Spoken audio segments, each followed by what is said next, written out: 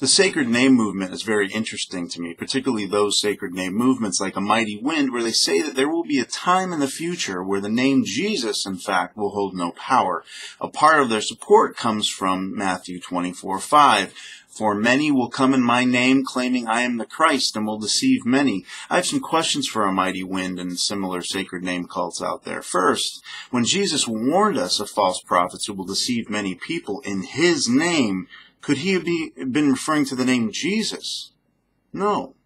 He was clearly referring to your sacred name. So if your sacred name is the correct name and you use it, shouldn't I be more concerned that you are deceiving many? Or how about number 2? When Satan tempted Jesus in the desert, would he have used the name Jesus? Since Satan is well aware of the sacred name, what is to stop him from using this sacred name in the Great Tribulation instead of or with the name Jesus?